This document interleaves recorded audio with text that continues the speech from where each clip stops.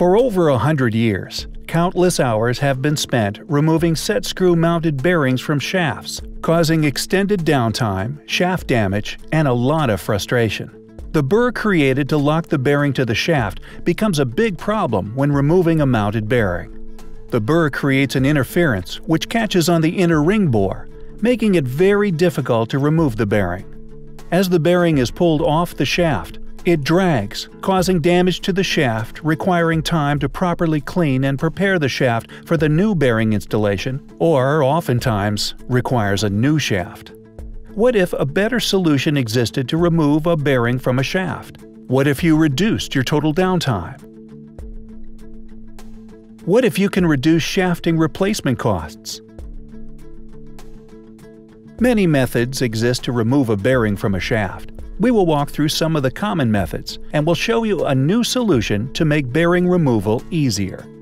The recommended method, but not often used removal method, requires a hammer and drift. The set screw burrs are pounded down to eliminate the interference between the shaft and inner ring. The first step is removing the set screws.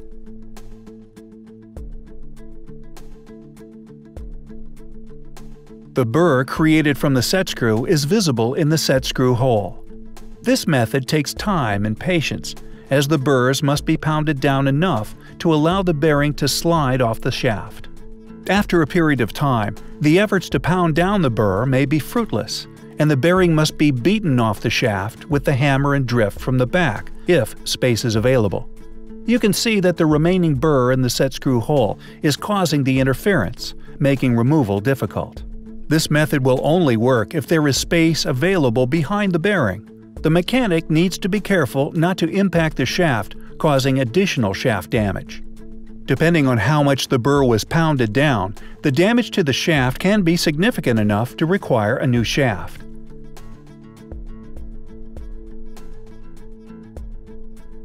If space exists at the end of the shaft and a bearing puller is available, the bearing puller can be used to remove the bearing from the shaft.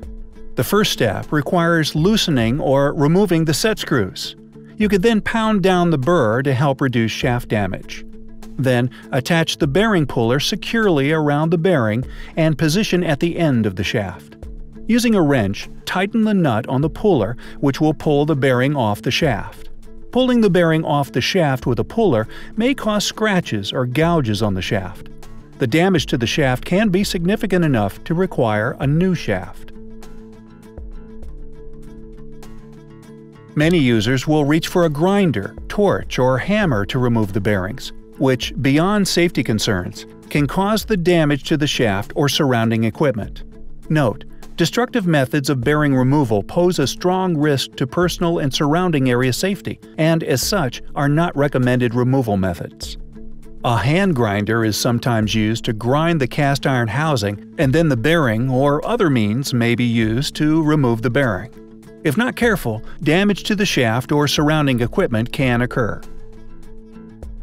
An acetylene torch, for some the tool of choice to remove a mounted ball bearing, and referred to as the blue wrench because of the color of the flame, is used to cut through the housing and bearing for removal of the shaft. If not careful, damage to the shaft or surrounding equipment can occur. Not a recommended method for bearing removal, but when all else fails and frustration sets in, sometimes nothing is better than a really big hammer.